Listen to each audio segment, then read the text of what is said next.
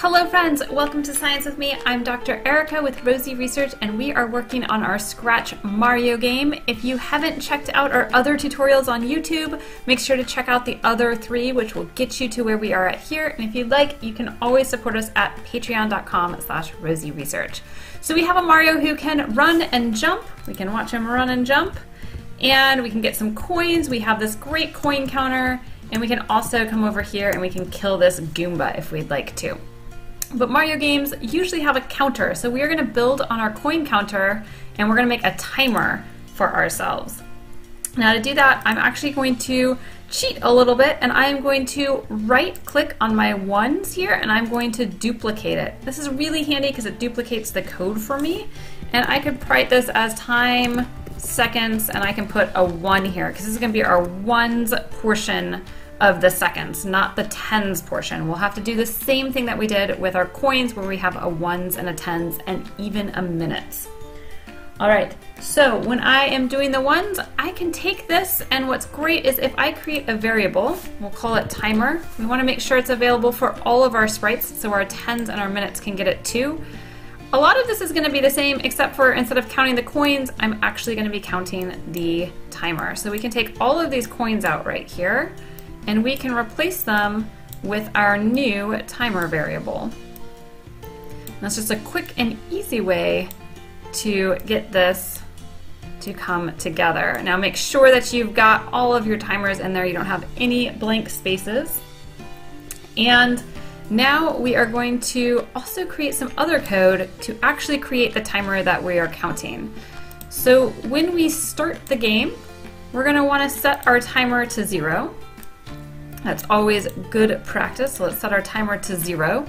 And then we're going to count forever. So we're going to grab a forever loop right here. And forever, we're going to wait 1 second. And then we're going to change our timer by 1. Make sure that you change the timer and not the coins by 1. Now, of course, when we count in seconds, after we get to 60 seconds, we actually have a minute. So we don't want to count up to hundreds or anything. We really want to count up to 60s.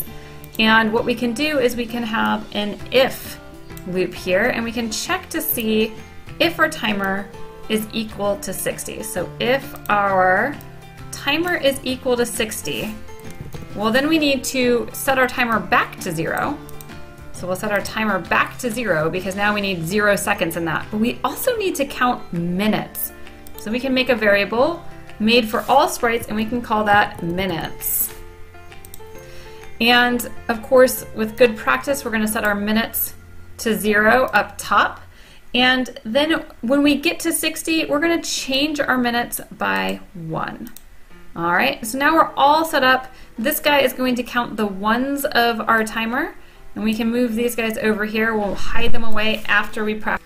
All right, so we do want to move this. We can just click and drag it. We don't have any plans on changing the location of this, so it should stay put for all of time as we play this game. But if you find you do have a problem, you could always add a go to or a show type of a thing there. All right, so we've got the ones part. Now we need the tens. So I'm going to put this seconds and I'm going to put 10 in there so that I know it's my tens part of my timer. And we're going to have to make a few changes here. One thing is we don't need any of this startup information, so we can just drag and kill that. And we'll just drag all this out of our forever loop. And we'll keep a forever loop, and we're going to bring in an if-else. And we're going to check to see what the timer is. If the timer is less than 10, then we will have it so that it's always showing 0. So I can go to my variables. I can bring out my timer, and if my timer is less than 10, then my tens digit should always show 0. So on my looks, I'll go to switch to costume, and I want number 0. Else, if it's greater than 10, then I'm going to switch my costume, and I'm going to use my normal, the letter of, and I'm going to use letter number 1 of my timer. But remember, I always have to add 1 to my timer, so we can bring out our operator and we can add the timer plus 1. And that whole thing is going to go over in here. All right, and so now my tens has showed up in the middle of the board. We can hit go and we can see that the 1 second is counting up, just like what we wanted. That tens is still 0. And then when it clicks over to 10, this should come in and we should watch our costume change. Oh, and we didn't. So let's pause and see what happened there. So I'm not entirely sure why this switch costume is not working right now, but we can program around it. It's so much nicer like that. It might be working on yours. It worked on mine earlier. But what we'll do is we'll add another if else in our loop. So if it's not working for you, you can try this. And else, if our timer is less than 20, we're gonna force it to choose the costume. I think something is happening with our switch costume. And I'm not sure why that is, but if it's less than 20, we know that our tens digit will be 1. And then what we can do is we can duplicate this block. And if it's less than 30, it'll be in the 2s. And we'll just go down. We only have to go up to 50 because you're not going to ever get above 50. So that's kind of nice. Or I guess 60. We can duplicate this. And if it's less than 50, we'll do number 4. And then lastly, if it is less than 60, we'll show number 5. And this last one really should actually be a plain old if loop. I don't like to leave things where they are just hanging out and empty, so I'm going to pull this stuff over. Now yours might have worked, mine had worked earlier with that, but if you're, for some reason it's not changing correctly, this should force it to change for us. So right now we're at number 0 because we have nothing in our tens digit place. And then we'll be in a moment less than 20 and we flip up to 1. So now we are counting correctly. And we'll put this guy up here.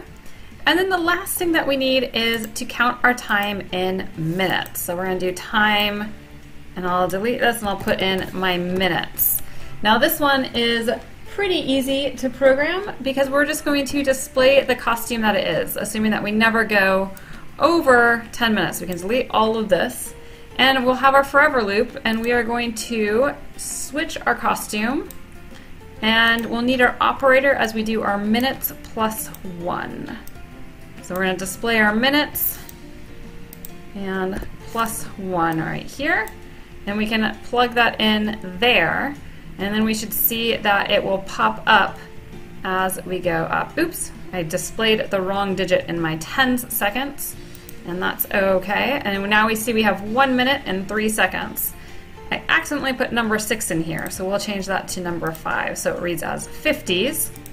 And I can put this guy over here, and so I've got my 1 minute and 15 seconds. We could just add in a little sprite that has those double dots there, and we will have this lovely little timer that we can time, and we also have our coin counter that will count our coins for us, which is pretty great.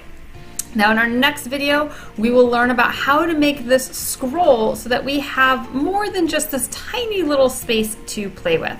And to make this look pretty, I am going to uncheck our minutes and our timer as ways to check things. Thank you so much for joining us, and I hope you had fun with us. We'll see you next time as we learn how to scroll our character. Bye, friends.